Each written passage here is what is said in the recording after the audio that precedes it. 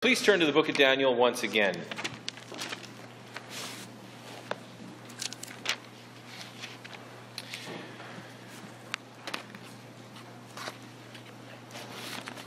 We are in Daniel chapter 8, and once again we'll read the entire chapter.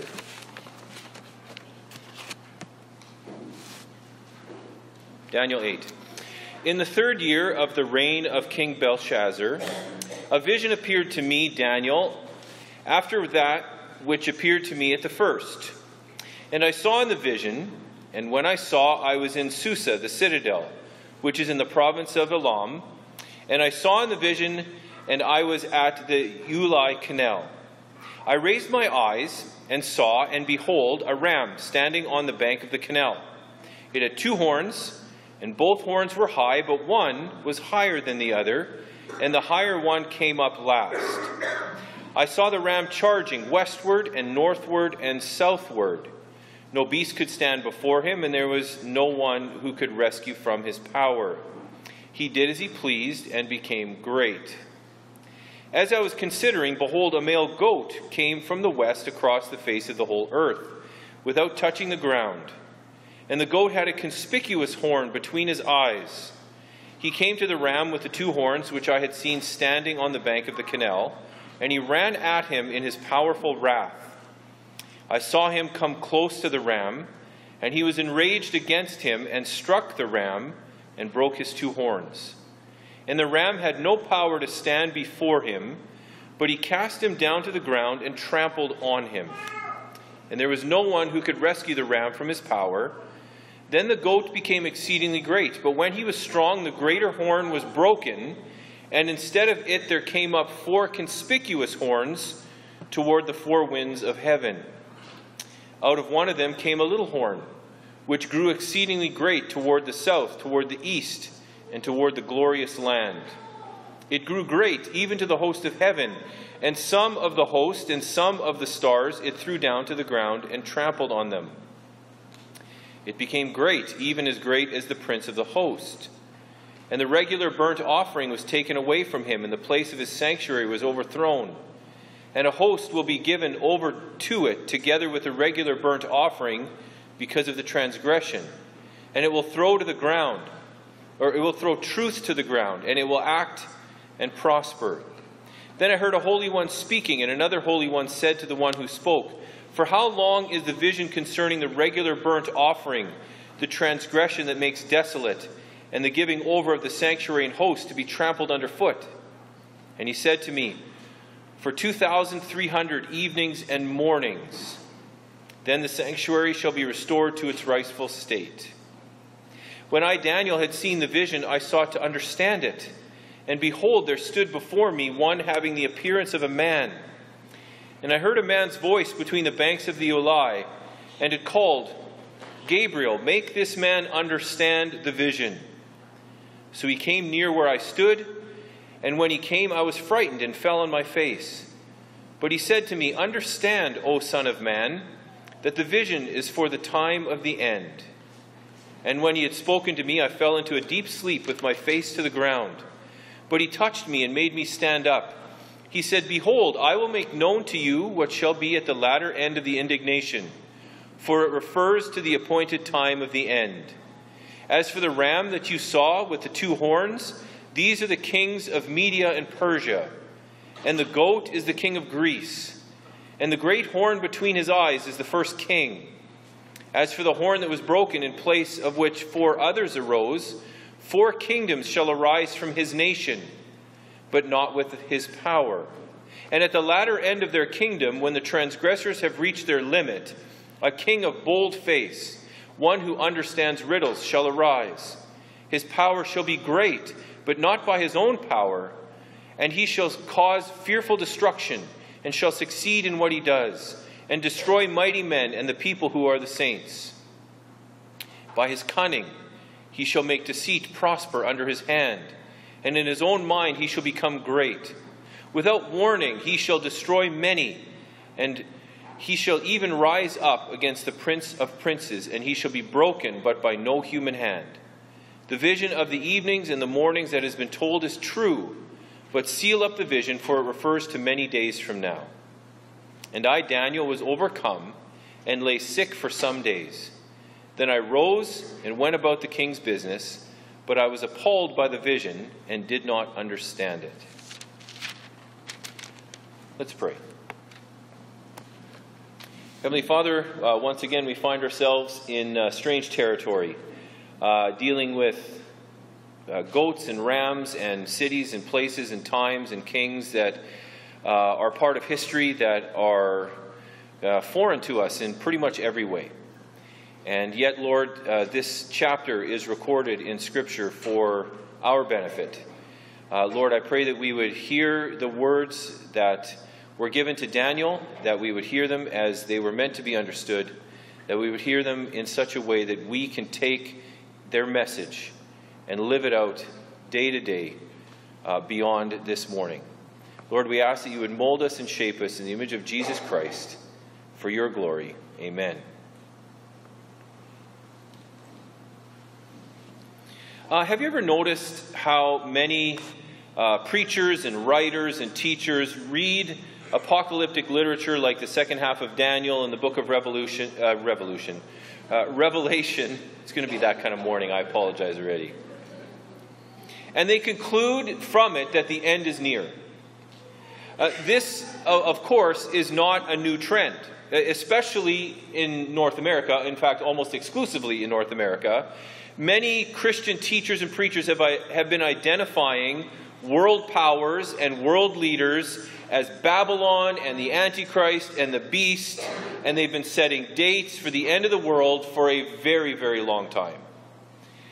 In fact, if you go to just about any bookstore, if you do any kind of search of any kind of bookstore, go to Halls, go to christianbooks.com, go to Amazon or whatever it is, you will find book after book after book that confidently speaks about the end of the world, and confidently predicting that the end of the world is going to come very soon.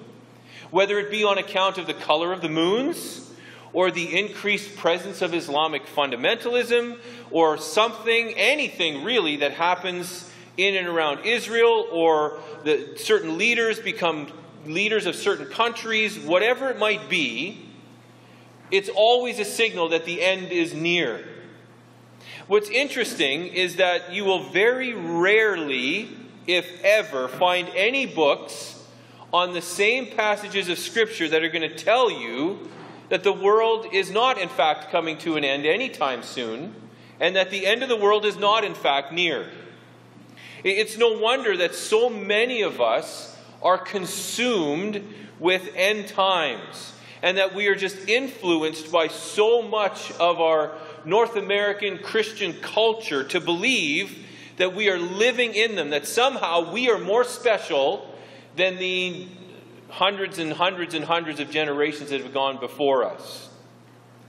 Now, at some point, the world is indeed going to come to an end. At some point, Jesus Christ is going to come back, and he's going to draw all of history to its conclusion. He's going to judge the quick and the dead, and he's going to usher in the new heavens and the new earth. This is a reality that's undeniable on the pages of Scripture. Yet it is an equal reality that we are more than likely not living in the end times. So why do so many preachers try and convince us that we are? Well, one commentator uses an illustration that I think most of us will probably understand. I think it's a fairly good one. It's a dynamic that if you're a parent, you will understand even better. You've ever gone on a trip with your children? Could be a trip to Winnipeg, could be a trip to wherever. And on these trips, it seems like the journey has just begun. You've just left your hometown, and immediately the kids start losing their minds in the back seat, squirming, poking each other, complaining. And the inevitable question is soon to follow. What is it? When are we going to get there? Are we there yet? And now a few hundred inquiries of this kind, and many parents start to lose their minds a little bit. And we at one point, one of the two of you are going to turn to your kids and respond by saying what? We're almost there. We're almost there. Knowing full well that you aren't even close. You just want to shut up your kids. It would be more honest for us to acknowledge to our children that, listen, we have a long journey ahead.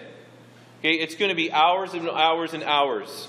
And you're going to be strapped in that harness for hours and hours and hours. And we're going to stop for gas. You're going to get a chance to pee. And then back in the car. And we're just going to have to keep going. And it's going to be a boring journey that's going to take far longer than your little mind can comprehend. We're not there yet. We're not even close to being there yet. But due to our frustration and our anxiousness as parents, we would rather pretend that we're close than face the reality of what it means for us to have to deal with them for another 6 hours.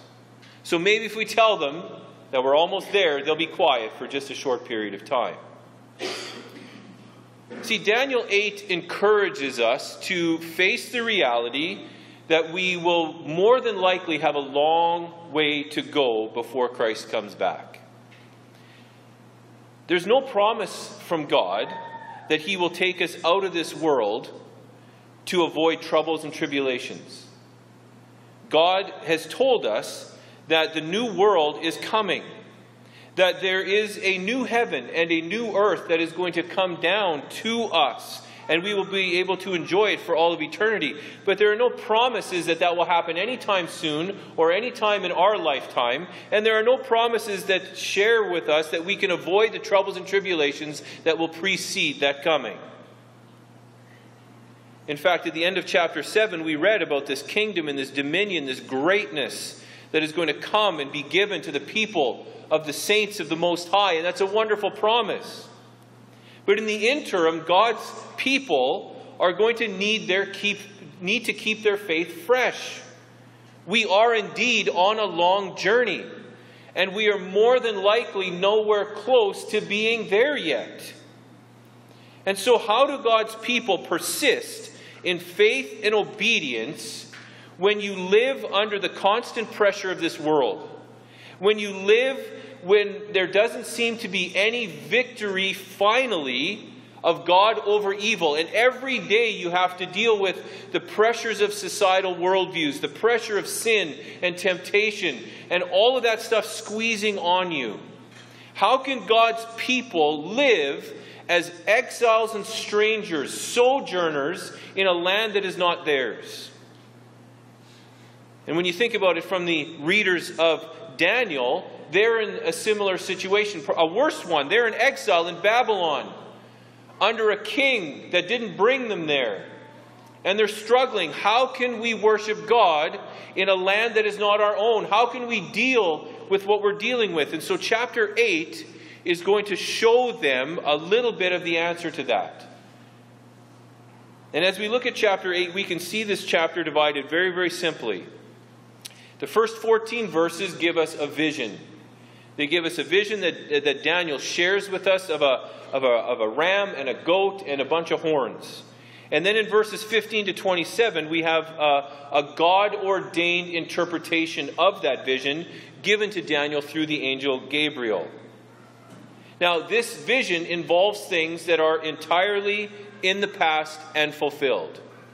This Daniel 8 is over. It's historically predicted about the future in Daniel 8, but from our perspective, this is all fulfilled and gone.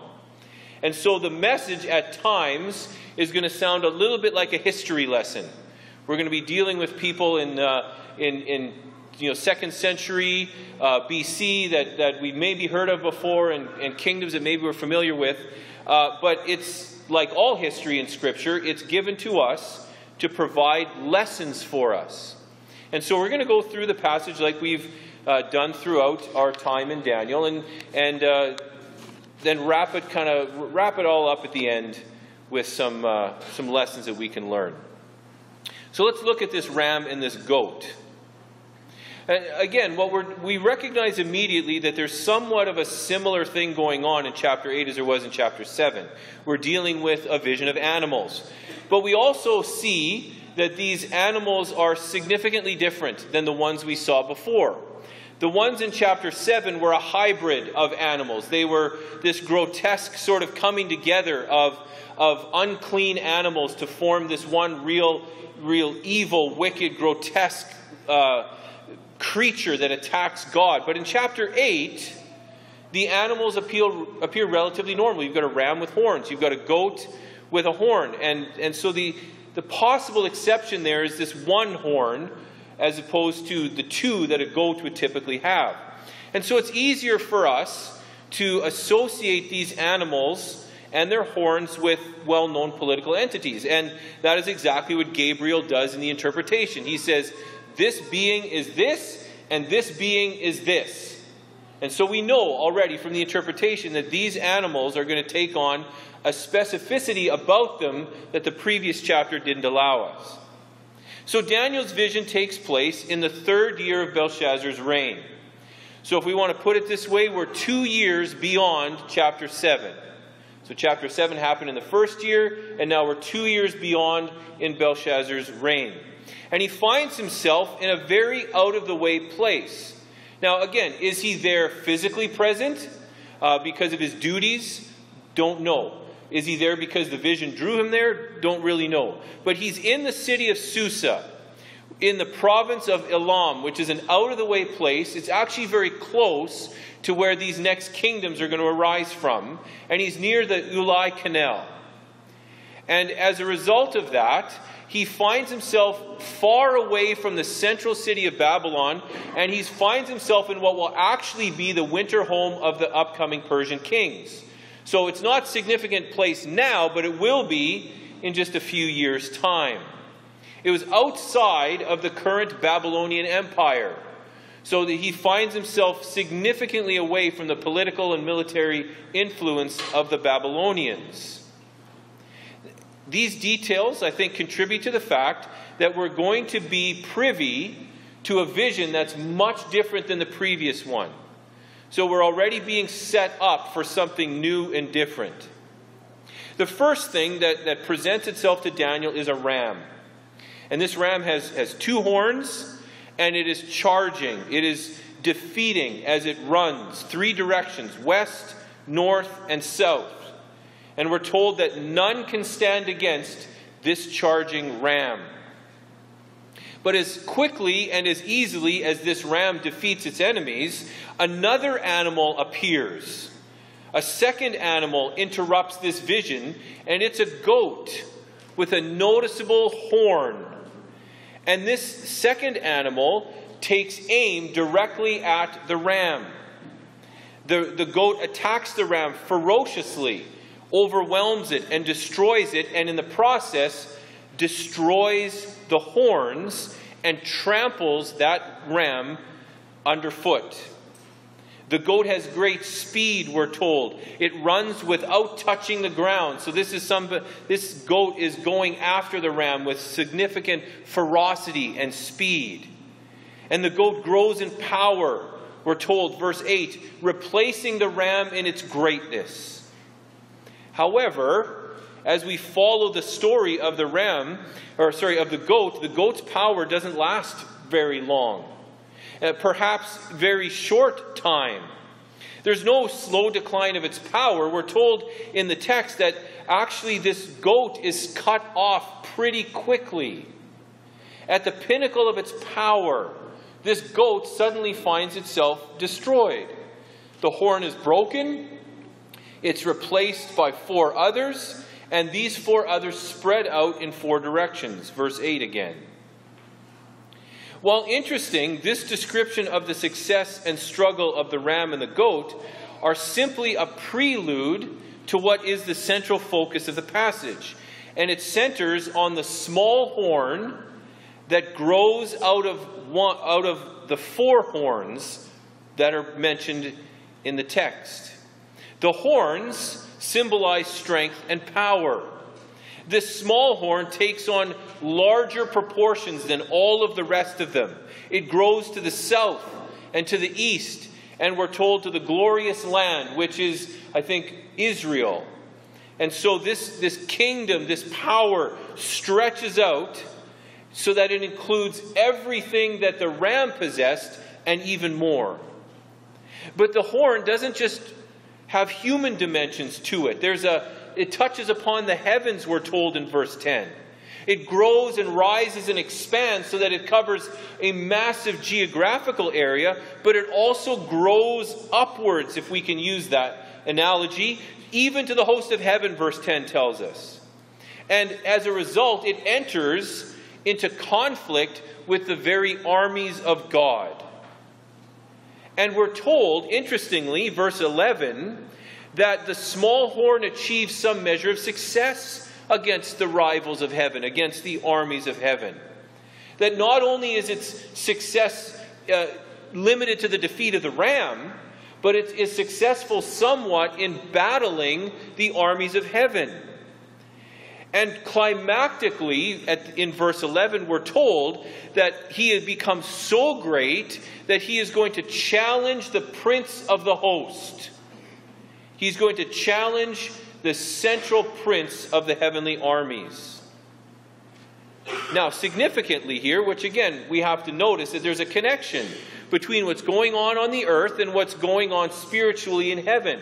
Because notice how it's described that he takes on the prince. Okay, so let's not get into this whole, Frank Peretti, this present darkness kind of idea, because the way he attacks the host of heaven, the way he goes after the prince, is talked about in very earthly terms. So if you look at verse 11 and 12, we're talking about the regular burnt offerings, the place of the sanctuary. All of that kind of stuff is the way he attacks the prince, by going after the worship of God in his temple.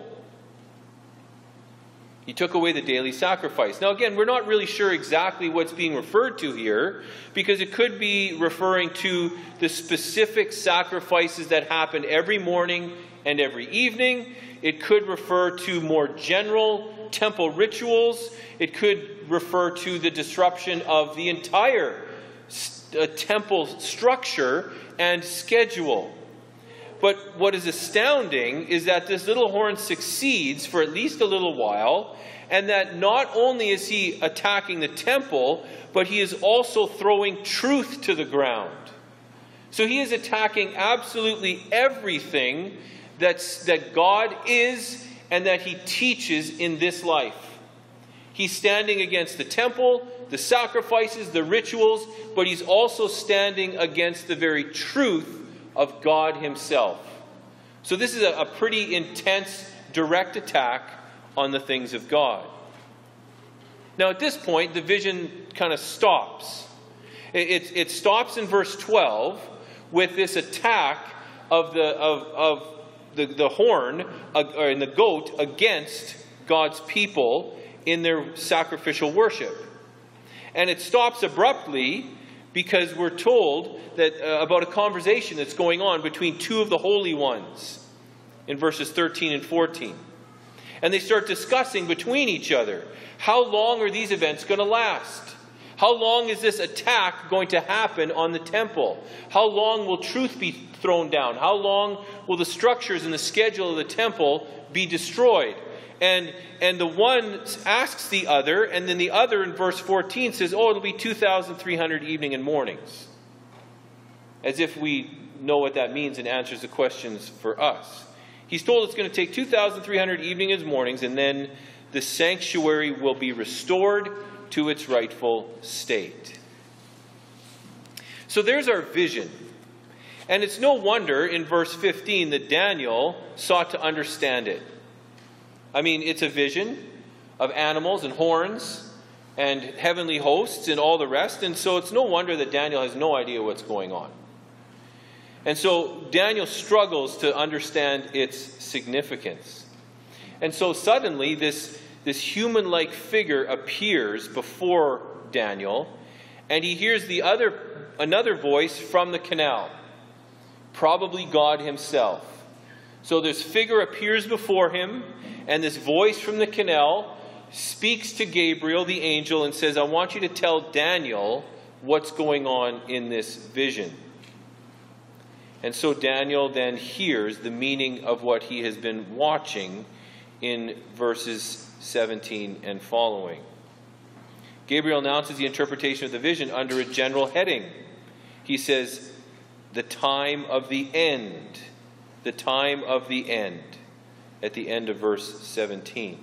And later he's going to describe the scope of this vision as what shall be at the latter end of the indignation. For it refers to the appointed time of the end. Now let me just pause right there. Because in our North American minds, whenever we hear phrasing like this about the time of the end, for most of us, we run all the way to the second coming of Christ and all of those events and whatever. And we immediately begin to think, well, if that's the time of the end, then this chapter must be speaking about the time of the end. In short, no. And the reason why is because of the use of the phrase time of the end within Old Testament structures. Okay, it's a narrative passage. And typically when that kind of phrasing is used, it's used to speak about the immediate story at hand. The time of the end of the story. Not the time of the end, but the time of the end that's referred to in the narrative. So in other words, we have to have more in the narrative that directs us to the end than just this phrase. Do you hear what I'm saying? So the time of the end means the time of the end of this vision. So when does the vision end? That's the question. And we don't get that from the phrasing time of the end. Does that make sense? So we have to be very, very careful that our minds stay in the text. Right? Stay in the chapter. And then we can go elsewhere if we need to, but we need to stay in the chapter. All right? So we have to make sure that we're recognizing that we're dealing with something that is going to be very specific to a historical period of time. The context of these words puts the climax of this vision, ultimately speaking, in the 2nd century BC. So if we skip over to verses 20 and 22, we immediately know what this time of the end is. We immediately know what it is that Gabriel is speaking about when he refers to as the latter end of the indignation. Because he identifies for us that, hey, the two horns, these are the kings of Media and Persia. The goat is the king of Greece. Well, there you go. And we know full well that there's no Medo-Persian empire that exists in our day and age. We know that that empire existed in the past. We know that Greece existed in the past. And so what we're doing now is looking from our perspective backwards, from Daniel's perspective forwards, and then we meet in the middle, where we're supposed to meet.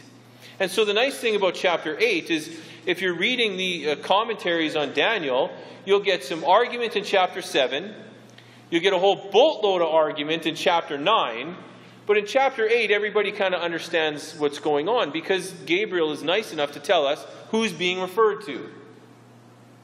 And so Gabriel interprets this animal symbolism in a way in which we can understand specific kings to be part of this vision. And ultimately speaking, the little horn we can identify with Antiochus IV Epiphanes.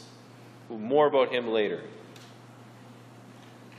So Gabriel interprets the animal symbolism given earlier in the chapter in a very precise manner. Again, chapter 7, we've got these grotesque beasts, and they're just said to be 4 kingdoms. And here they're identified with specific and what will become well-known political enemies. The ram with the 2 horns is Media and Persia. And in the vision itself, one horn is going to grow larger than the other, which I think is a sure reference to the fact that in the Medo-Persian Empire, the Persians would eventually become the dominant group in that empire and would soon swallow up the Medes. So again, Median-Persian Empire swallowed up by the bigger horn.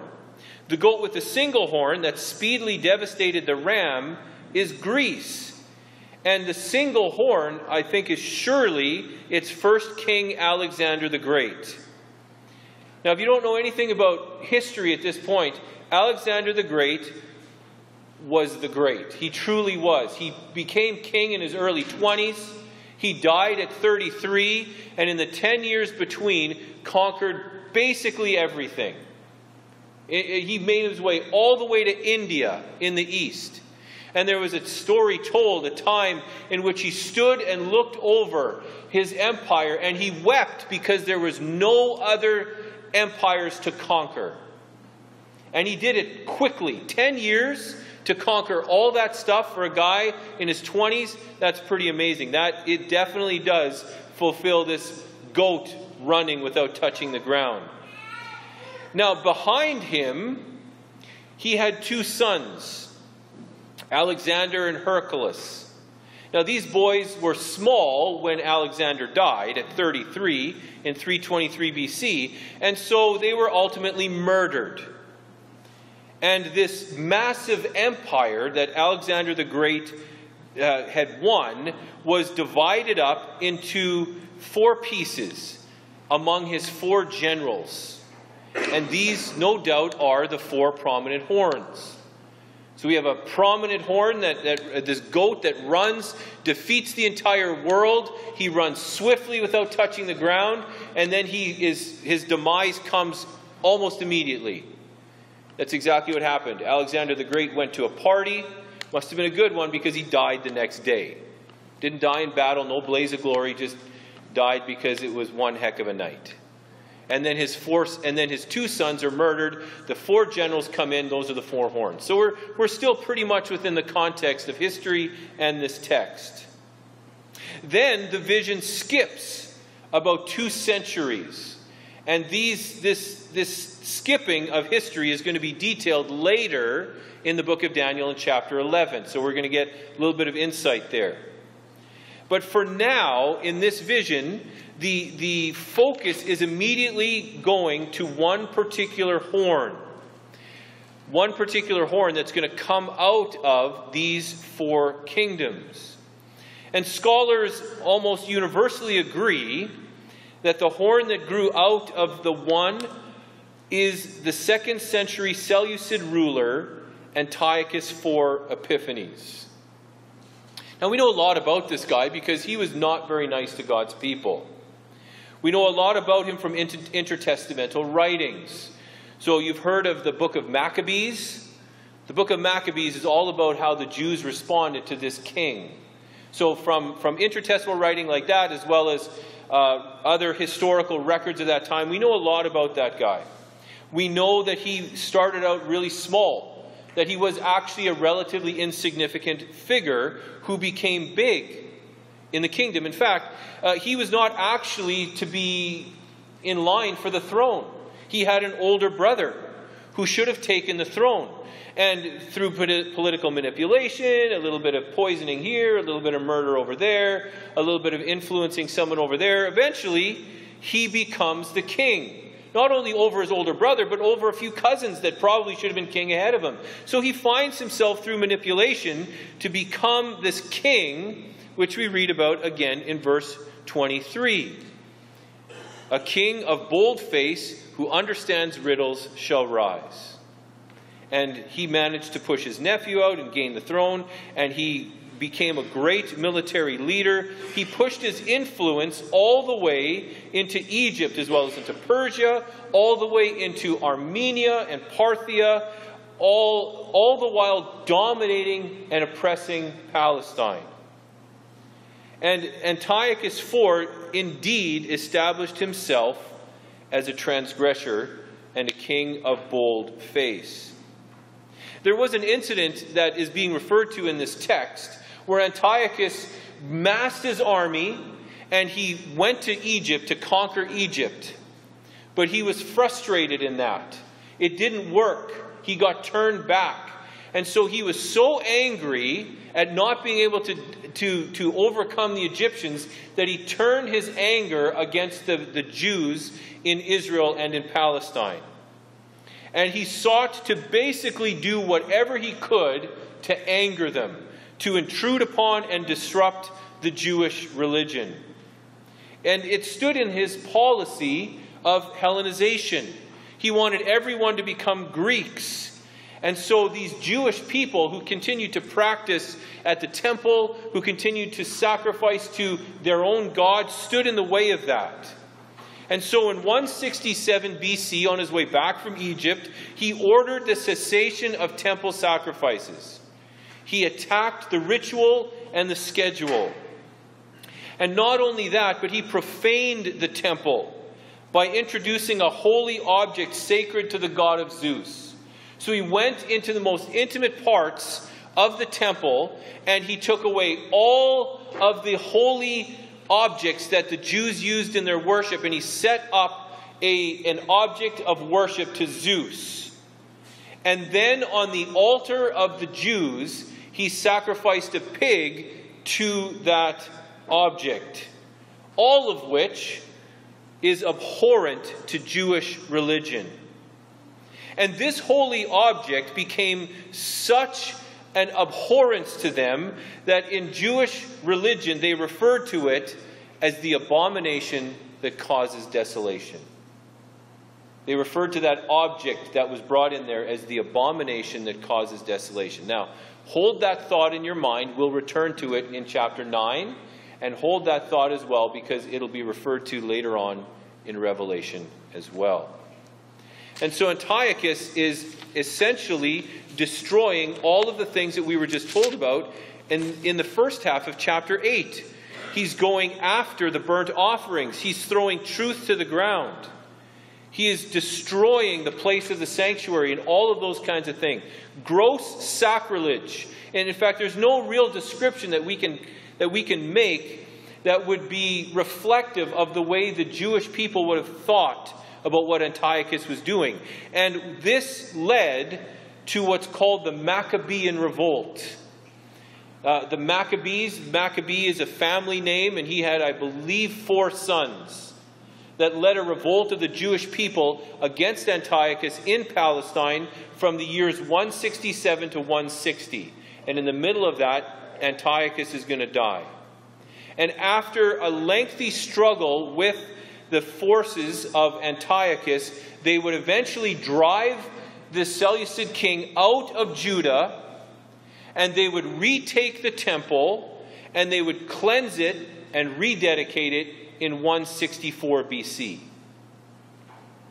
Now, such actions against the worship of God's people was far more than an affront to God's people. Again, we're told in this text that this particular individual is going to not only expand his kingdom, but he's going to attack God himself by attacking the temple of God's people. And so we see Antiochus doing exactly that. He's going to stand against the prince of the host. He's going to stand against God himself. But we know that such arrogance can only lead to one conclusion, and that's utter defeat.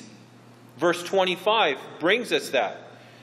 We're told, by his cunning he shall make deceit prosper under his hand, and in his own mind he shall become great. Without warning he shall destroy many, and he shall rise up against the prince of princes, and he shall be broken. Which is exactly what happened. Antiochus died in somewhat obscure circumstances in a campaign way off in the east, and then that was it. But we're told that this defeat, this Maccabean revolt, the death of Antiochus was not something that was simply done by human hands. This was done by God himself. The ultimate power behind these Maccabean freedom fighters was God himself. God gave them the victory. God allowed them to restore the temple. God allowed them to restore it, bring it to its former function, and become once again the center for worship of the true God. And so finally, the angelic interpreter affirms the time frame of the suffering and its end. We're told, verse 26, the vision of the evenings and mornings that has been given to you is true, but seal up the vision, for it concerns the distant future. Interestingly enough, we can't be dogmatic about the meaning of these 2,300 evenings and mornings. I'll save you the details, but there's two possible ways we could understand this reference. Is it 2,300 days that are being referred to here? 2,300 evenings and mornings of sacrifice? Or are we talking about evening and morning sacrifices, which would be a significantly less number of days? Right? So if you have 2,300 morning and evening sacrifices, you only have 1,150 days. I'm bad at math, but I think that's right.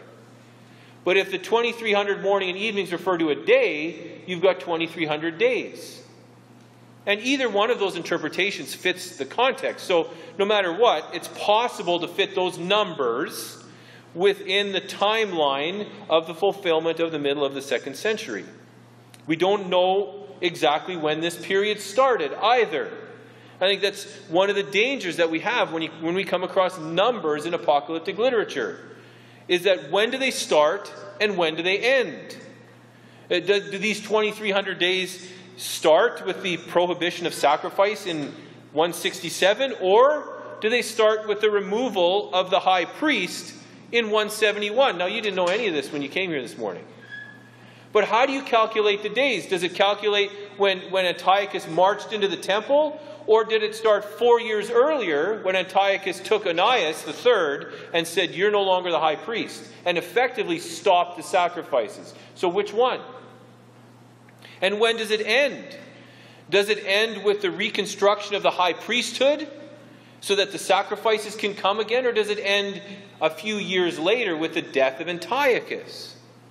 So we can just turn our brains in knots if we're trying to think about these numbers as actually being literally significant. But thankfully, they're not. There's a better way to think about numbers in apocalyptic literature. And so I think it's a good time for us to have a little talk about that. Now, last week, we talked about how to interpret apocalyptic literature. And we talked about hermeneutics. Do you remember that word? Do you remember that word? Okay, it's the way in which you approach a text so that you can interpret it according to its genre. Okay?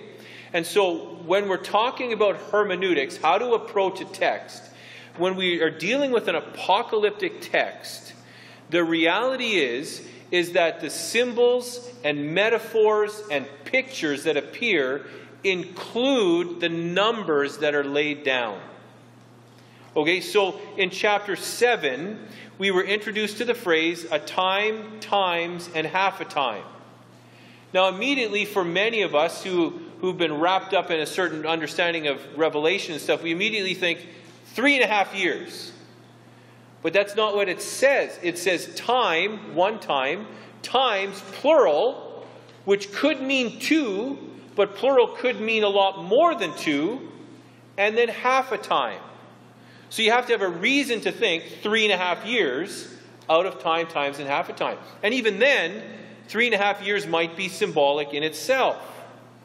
And in chapter 9, we're going to get to this beautifully infamous idea of 70 weeks. And in chapter 12, we're going to read this enigmatic statement that the time between the abolishment of the sacrifice and the setting up of the abomination of desolation will be 1,290 days, followed by an even more enigmatic statement, blessed is he who waits and arrives at the 1,335 days. It's all enough to make your head spin, right? It's all enough to make you get out your calculator and try and figure out, well, if this king was born here and this king was born there and this happened here, then we add these days and that's this much. Just trust me, you don't have to do that. And the reason why is because the purpose of numbers in apocalyptic is not for date setting, but it's for the comfort of God's people. They remind us that the trouble and the trials of God's people are always limited. They're always relatively short. Remember what we're told about God in chapter 7? When he sits on his white throne, he's what? The Ancient of Days. He's the everlasting. He's the eternal. He's the infinite. And so when the Ancient of Days comes and says, oh, guess what? 2,300 evening and mornings.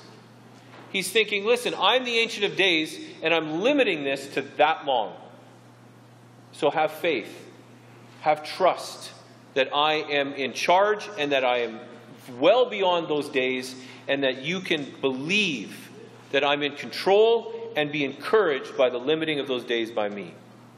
And so these numbers are given not so that we can read in Daniel chapter 8 and compute when it would that Antiochus' 4 epiphanies would be stopped.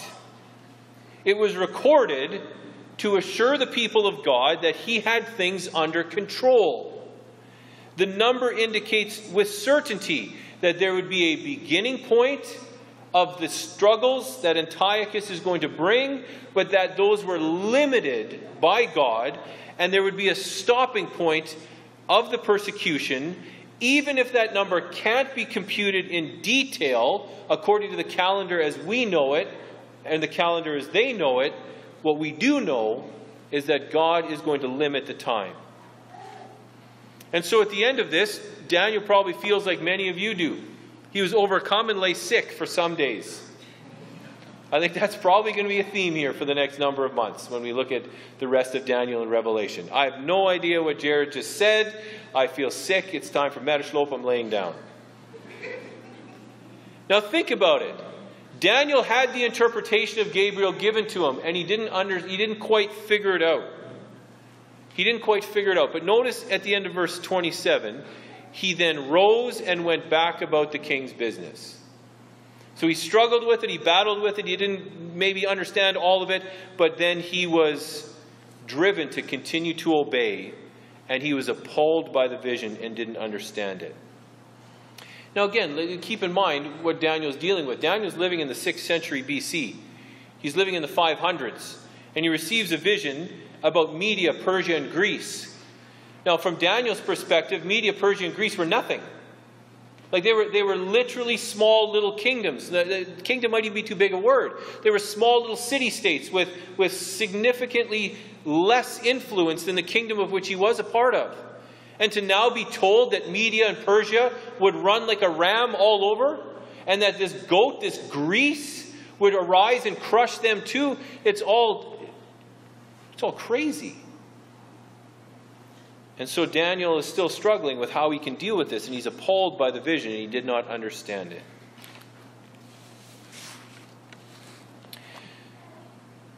So can we understand it?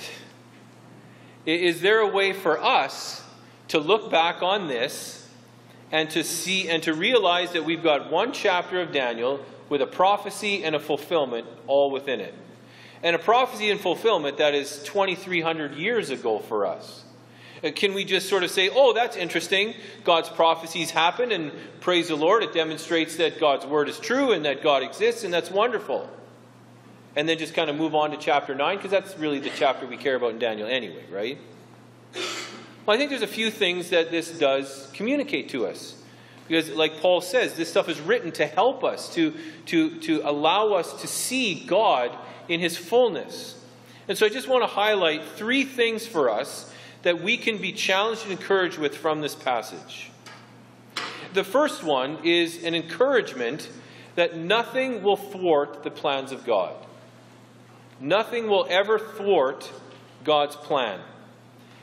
We know that there is conflict that exists in this world, right? There's conflict that exists between human powers and between people, and on big levels and little levels.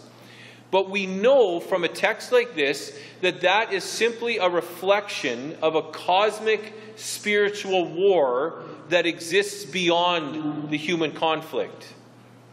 Now, don't go about trying to identify what are the angels and demons doing above us. Okay, that's just a question the Bible doesn't answer, and so we just say, Frank Peretti, thank you for your books. Don't read them, okay? Okay, if you have read... Sorry, Rose. If you have read them, it's okay. But let's not make that kind of stuff theology. Because it's very easy for us, in our North American culture with highly spiritualized way of thinking, that we can understand what it means for Antiochus to go after the Prince of Hosts. And we don't. But what we do know is that when we look back on the history articulated in chapter 8, any affront of a leader or a person against the people of God is an attack upon God himself, and God will rise up to defend his people. Doesn't that encourage you? Right? When Jesus says that the gates of hell will not stand up against my church, that's basically what he's kind of saying. Is that when the devil asks for you, God will say, absolutely not. He's mine. She is mine. You can't have her. I have plans for her. I have plans for him. When the devil stands up against God's people, God says, absolutely not. I sent my son to redeem those people.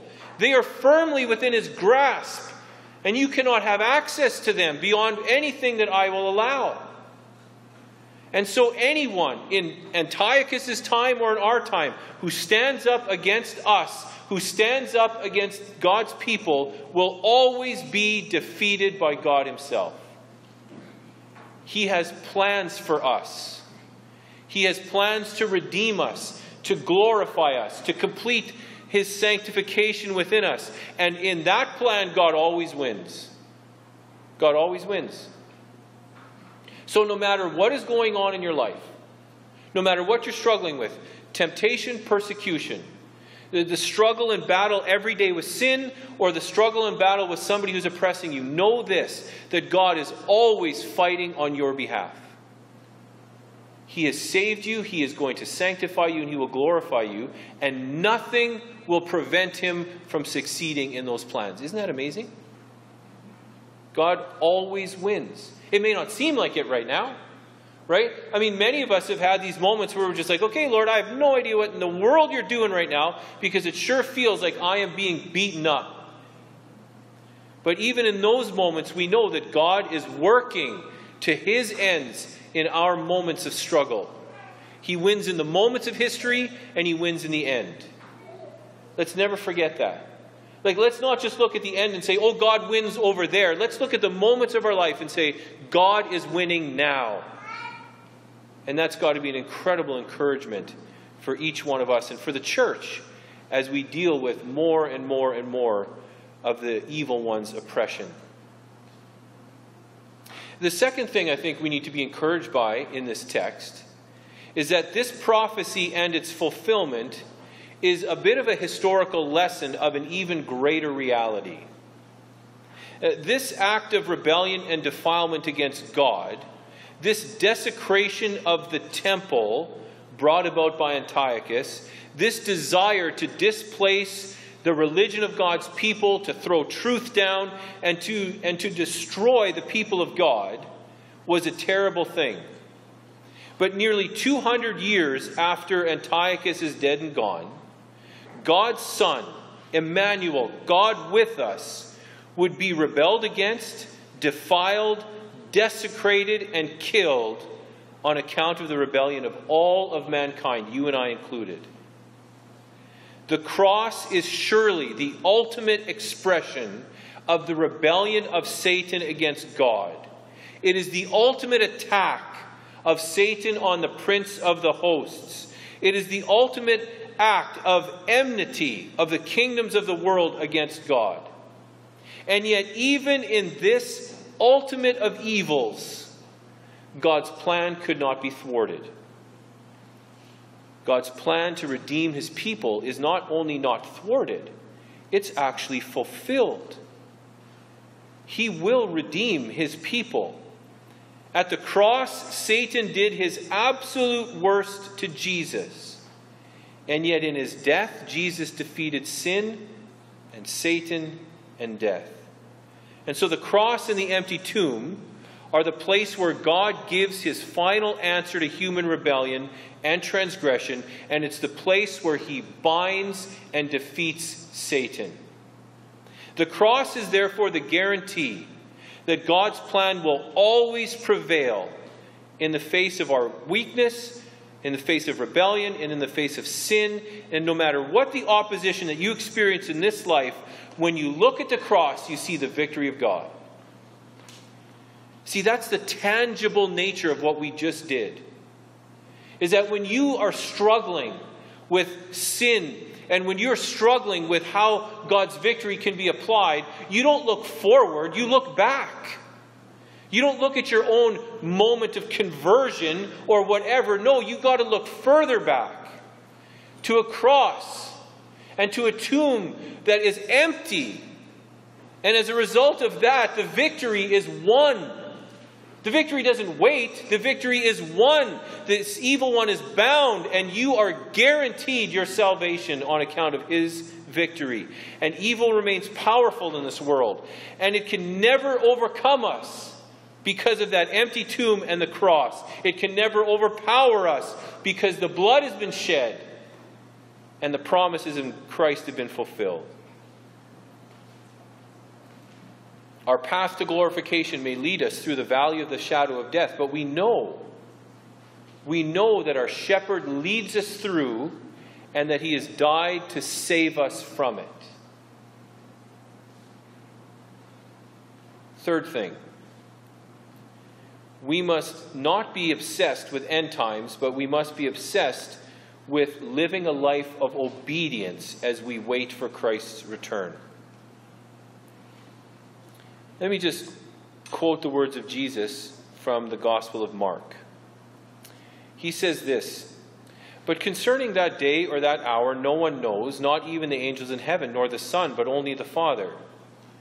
Be on guard, keep awake, for you do not know when the time will come. It's like a man going on a journey, when he leaves home and puts his servants in charge with his work, and commands the doorkeeper to stay awake. Therefore, stay awake, for you do not know when the master of the house will come.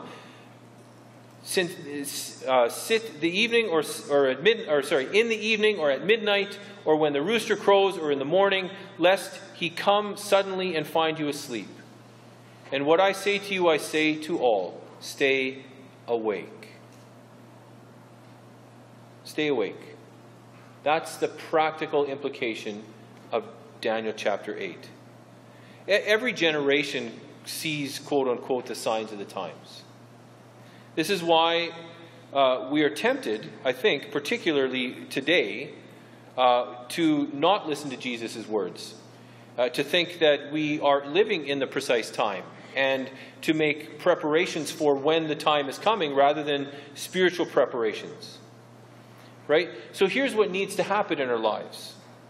Whenever you hear of wars or rumors of wars, whenever you hear of an earthquake, whenever you hear of a government opposing Christ from its seat of power, or whenever you hear of a certain particular person who specifically opposes Christ, you're not supposed to say, the end is coming.